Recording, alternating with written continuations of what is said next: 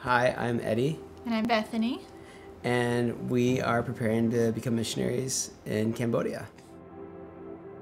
So I started doing missions kind of out of fluke. I was at a youth conference and I heard about that there was people who hadn't heard about Jesus. And I thought I did, and I thought the simple solution would be is I'd go to them and I'd tell them about Jesus. And from there I started traveling to Africa, South America again, to Europe, to Asia, to all over the place, to the point where God then specifically led me into water missions, and that's where I ended up in Cambodia, where I met Bethany. I did a short-term trip when I was like 15, and I realized I really enjoyed helping people. And then after that, I was really hooked. God had started to stir my heart for Cambodia. And so then it was really about what God's heart was, and following whatever piece of God's heart that He gave me. And it happened to be Cambodia. Who knew?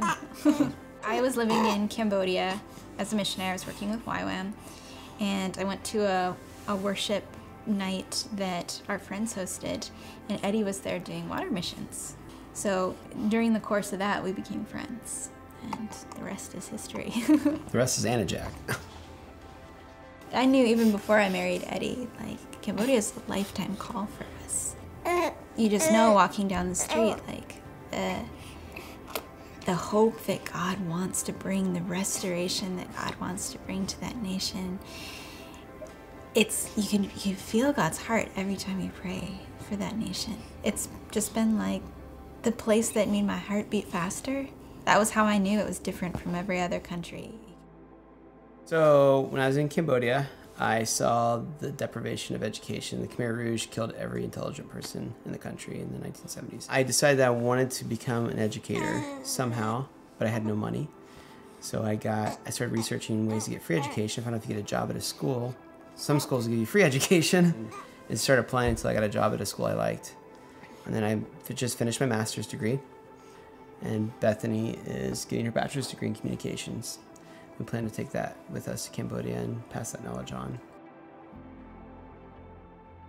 The biggest ways that we need help are we need prayer, encouragement, and sending financial support, both monthly, annually, or one-time donation is great.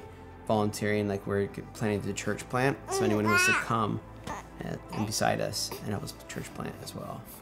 The need is so great. Anything you can give. Like, you want to come and just serve for a week. Like, the need is so great.